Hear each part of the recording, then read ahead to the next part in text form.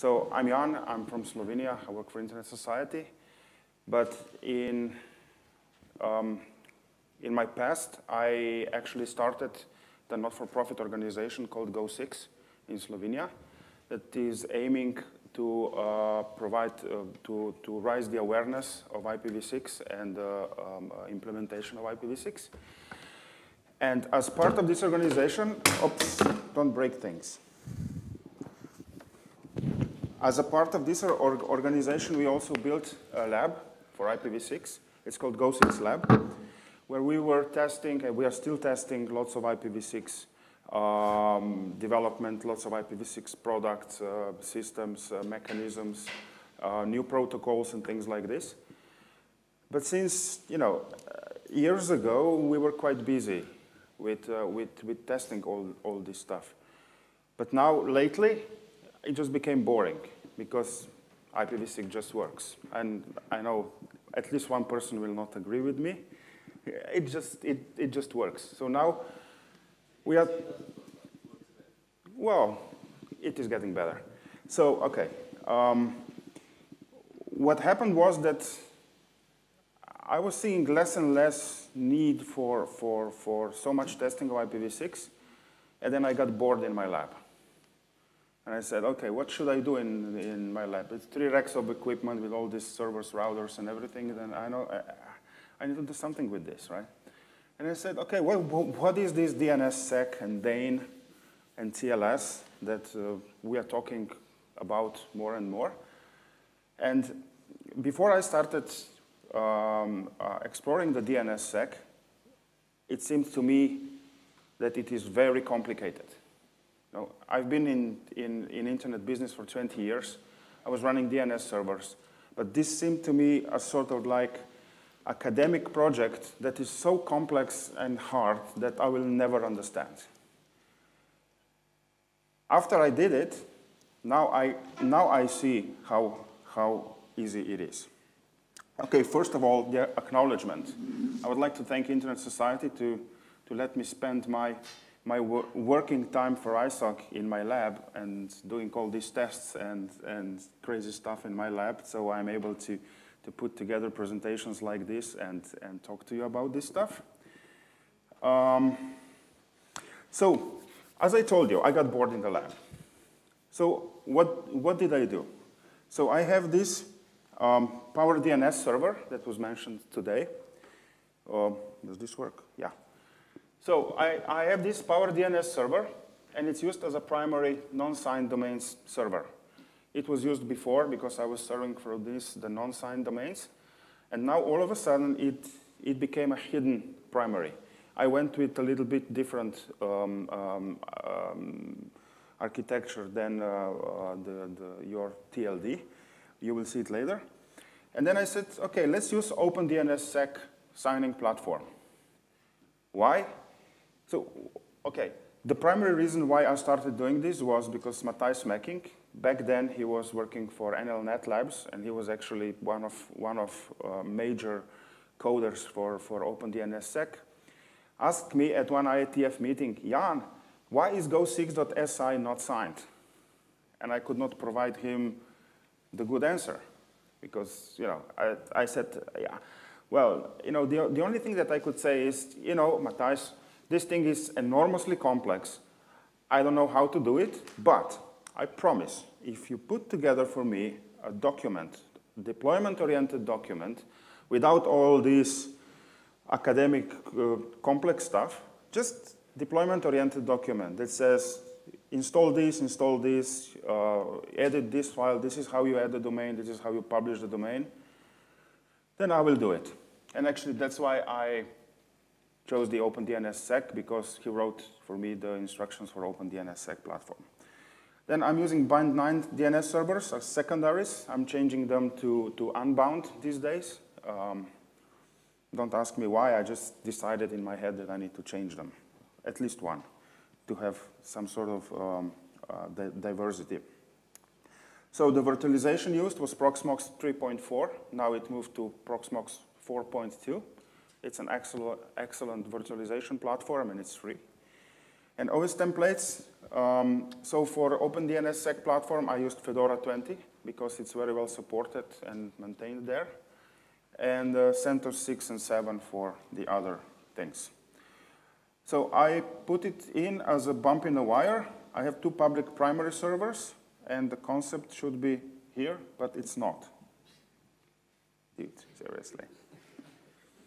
Okay, so there should be a picture of hidden primary, OpenDNSSEC in the middle, and then two secondaries that are acting as primary and secondary and public-facing servers. Okay, I deployed it. I used this document that you can find on this URL. It's sort of like 4 or 5 pages. It's very simple, very short, and to the point. I was following this one, and I deployed it. I signed the domains. I published the DS keys. Done. Now what? Okay, my domains are signed. Okay, now they're validating, and I'm happy. I'm happily sitting in the lab. And I'm bored again. Okay, now what can I do with this? Okay, now I secure the zones.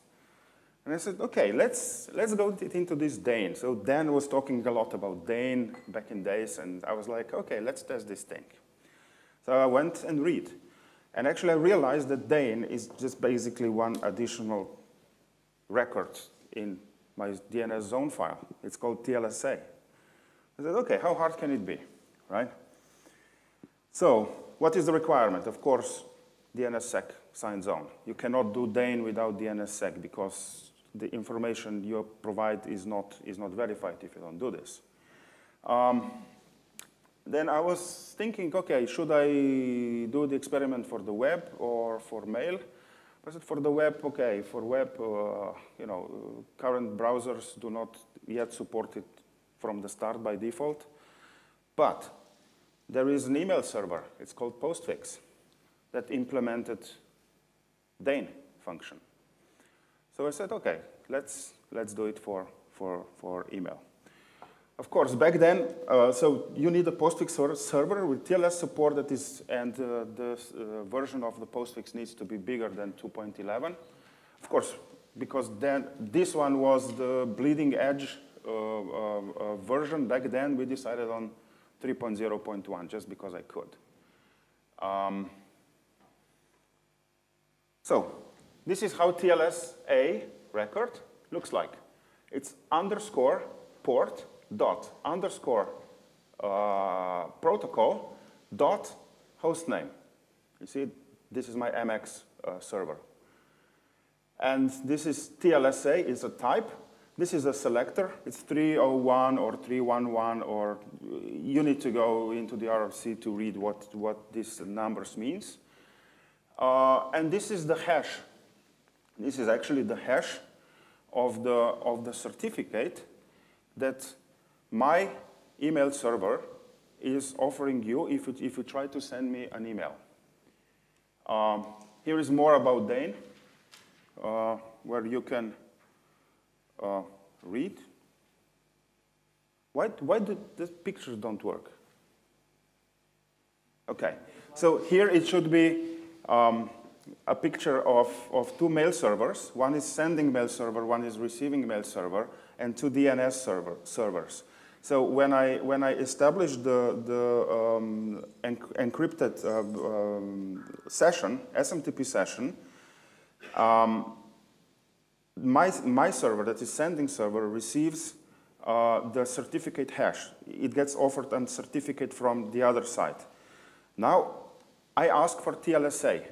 So I would ask for the TLSA of the other server, and if I get it through DNSSEC and through DANE, then I can match. So if both are the same, this means that the other side is actually who they claim to be, so I can send an email, right? This is just verification. Okay, more, okay. So, and when I set it up, I needed to test it, right? If it works. So we have here from T2, that's a provider services provider in my country. They're usually following what I'm doing in the lab, and they are doing the same experiments on their network. So it's quite easy. Whatever I'm doing, I'm talking to them, and then we can test against each other. So I send them an email, and I saw that on my email server, you get this, verified TLS connection established. Verified means it was verified with DANE, okay? And then I said, okay, who else is using DANE? Of course, our friends from NLNet Labs. So I sent an email to Benno, and I sent immediately another one saying, when you reply, can you please have a look on your log files and see if the whole thing validated towards me. And you see that from their email server, it was also verified TLS connection to my server. So I said, hey, it works. So this is the postfix config that you need to add or modify if you want to use DANE. So it's not very hard. It's quite easy to do. And in this way, if you publish the TLSA, you are protecting your server, so people understand that you are you.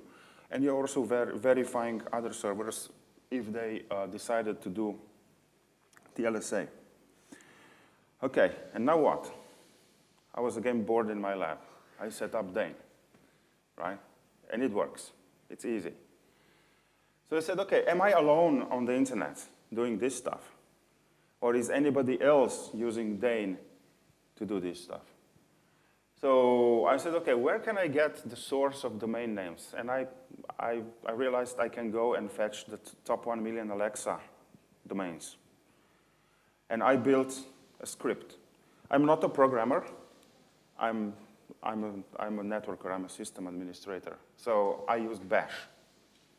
And it's a spaghetti incident of script. It's a complete spaghetti incident. But somehow I made it work. After 2 weeks, I went back to change something, and I did not understand what I was doing there. But it worked. So that script sent an email to each domain, and the email address was test-dnssec-dane. That's usually not an email address that exists, right? At each domain. After some tweaking, I got it right, and it sent all the stuff, and then I analyzed the logs from postfix. And yeah, we parsed the log files, and here are the results. So what would you expect? How many of 1 million SMTP sessions were encrypted of any kind? Any guesses?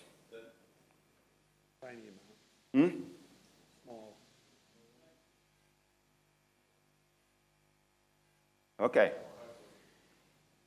Nearly 70% of all attempted SMTP sessions were encrypted with TLS. How cool is that? How cool is that? Our NSA friends are not very happy at this moment. Not very happy. OK, the majority of TLS connections, 60%, were established with trusted certificate. Can you imagine? People paid money for the certificate for the email server. And 1,382 connections where remote mail server announced TLS capability failed with cannot start TLS handshake failure. That means these people will never get an email from me. And now they're complaining. Yeah? So when you say this is TLS, this was not necessarily DANE, though. This was start TLS or something. So it was a TLS connection initiated somehow. Yeah, or anonymous, or untrusted, or trusted, or of any kind. So there is no establishment of authenticity or something like this. It's just just TLS. Okay. Did you find results of how many had TLSA records? Yeah, sure. Oh, is that coming up? Oh, okay. You're I'm jumping impatient. ahead. All right. Yeah, you're impatient. Come on. All right. Here is your answer. So anonymous, this means just a key, actually, without signing. 109,000 untrusted, that means self-signed certificate. was 167, trusted 410, and verified 128. Yay! I'm not alone in the world. I'm not alone. There is other people that is using this. Previously, Dan said it's 1,000 plus mail servers out there. Now, probably it is. Back then, it was. And I probably did not find them all because they are not in top Alexa domains. So, yeah, verified 128. So this is getting better and better. And it's easy. OK, so mail distribution. Google.com, they had 125,000 domains. Secure server, you see here TLS state trusted, no TLS trusted, most trusted, OVH.net, Yandex.ru, things like this. And you have emailserve.com, Zoho Mail, Lollipop. These are big servers. But the problem is that none of these domains are DNSSEC signed. That means no DANE for these people. This is uncool. This is really, really uncool. OK. So then I did this. I put together the numbers. And then I got bored again. I was sitting there, rotating on my chair, thinking about, what can I do with this DANE? OK. How can I push it so far that it breaks? Let's see what I need to do that DANE will break, right? So let's check the malformed TLSA record. If you put in the DNS, the TLSA record, and as a hash, you just change one character. That means the hash and the search certificate does not match anymore. What will it do? It just said, untrusted TLS connection established to mail bad, because I put the TLSA as mail bad. Server certificate not trusted, and it did just drop the connection. It did not deliver email, because it said, I don't know who you are, but you are not the one that you are claiming to be. So all good. This one worked. Then I started playing with signed and non-signed zones. So if a domain where MX record, and follow closely, because this is going to be a roller coaster. You will get lost pretty soon if you don't follow closely. If a domain where MX record resides is not DNSSEC signed, just MX record, right? For example, if you have MX record in your zone that is not signed, and you're pointing the MX record to the A or quad A record that is in go6.si zone that is signed, what happens? Or if TLSA record published in non-DNSSEC zone, so can't trust data in a TLSA, so no verification. What happened?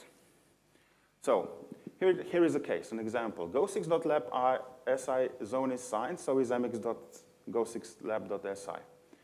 So there is a TLSA for mx.go6lab.si, and domain sign.si is signed, and mx points to mx.go6lab.si. Okay? Now, domain not signed.si, these are just examples. They're not existing domains. I'm just using them as an example. Is not signed, and mx points to mx.go6lab.si. So I sent an email to Jan at sign.si and Jan at not sign.si. And what happened? So when I sent email to Jan at signed, it says verified. But when I send email to Jan at not signed, it says anonymous TLS. So the DANE process, it received MX record that was not signed, it just dropped, just exit. I don't trust this. And this raised all my flags. This was sort of like, whoa, hang on.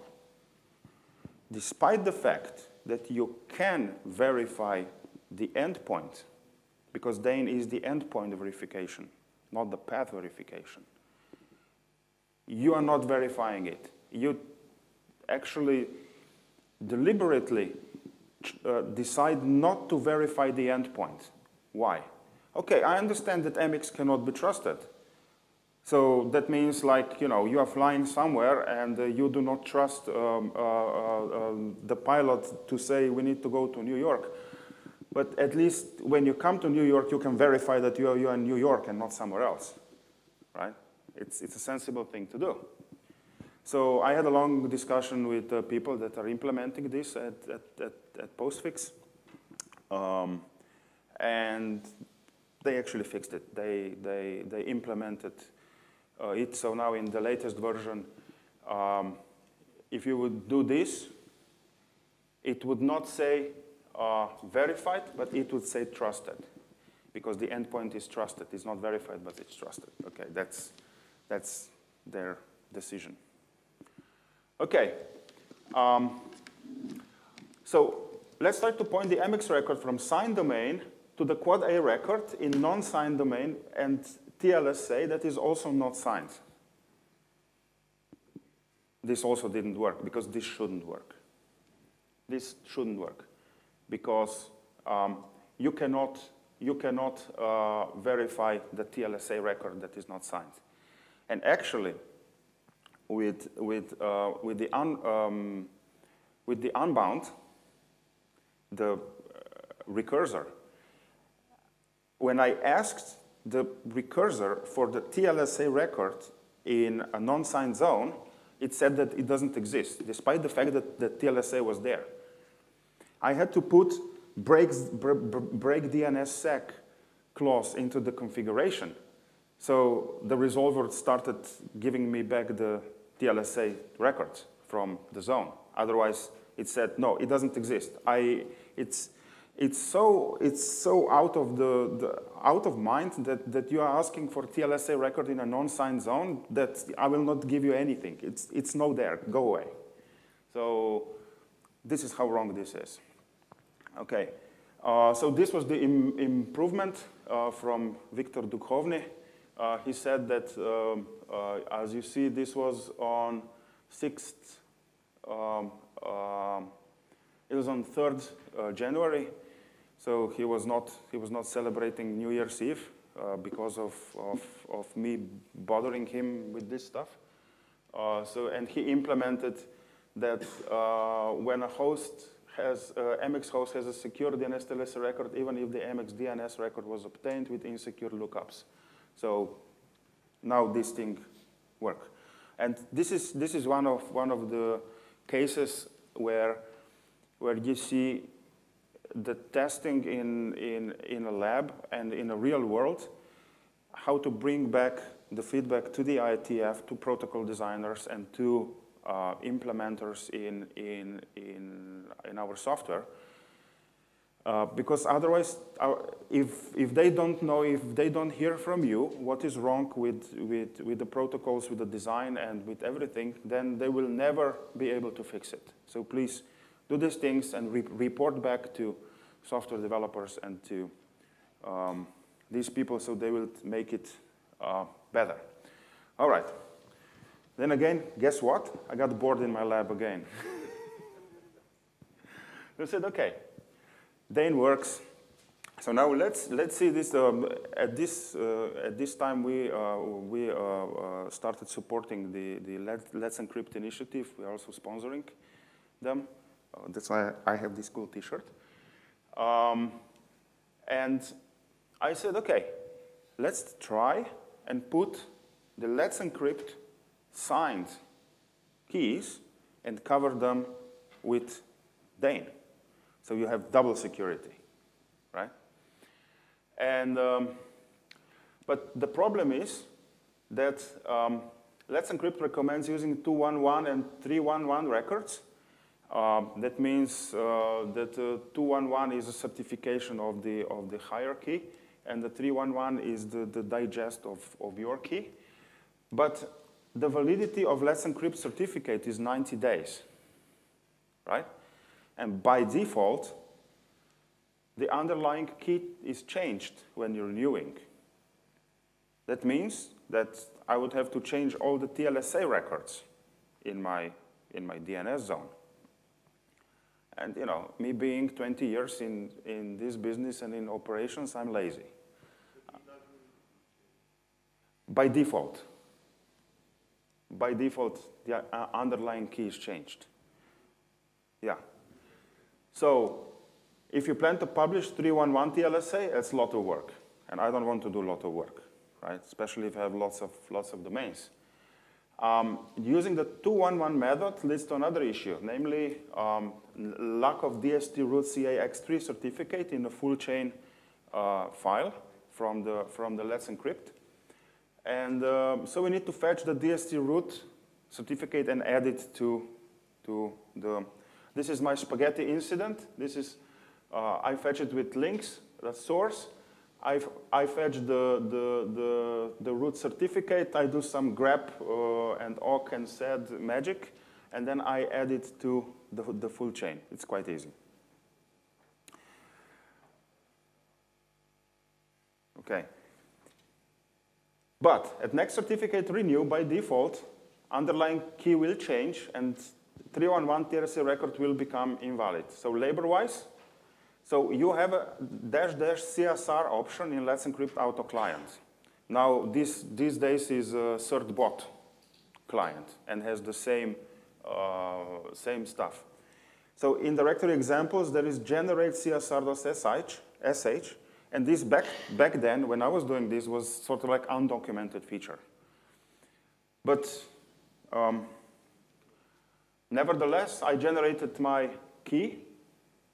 And then if you run Let's Encrypt auth --csr.dir, and if you renew with this option, then the underlying key will never change. Or I need to decide, okay, now I will change the underlying key, and I will do it manually with the human intervention, and then go and change all the TLSA records and add new ones and things like this. But at least it changes when I decide that it needs to change. So now we're using the same underlying key for automatic renewals. Of course, we add the DST root certificate to fullchain.pem every time we change every time we renew. So I'm publishing the 211 and 311 TLSA records. That means that it's verifying both the keys. Here it should be a nice picture of a DANE verification.e that Dan showed, and everything would be green. Okay, more reading. These are 2 blog posts where I documented the process and everything that I was doing. If you're interested in this stuff, go and read them. And send me feedback. You have my email. I'm more than happy to hear some feedback or some questions. If you have some ideas what to test next, send me an email and I will see what I can do. I have lots of stuff that can be used in my lab. And this brings me to my last slide, without pictures. I'm feeling like in old days of terminals and Pine and all. No pictures. Pictureless. You described it so well. Yeah. Okay. Okay. All right, Thank you very Ian. much.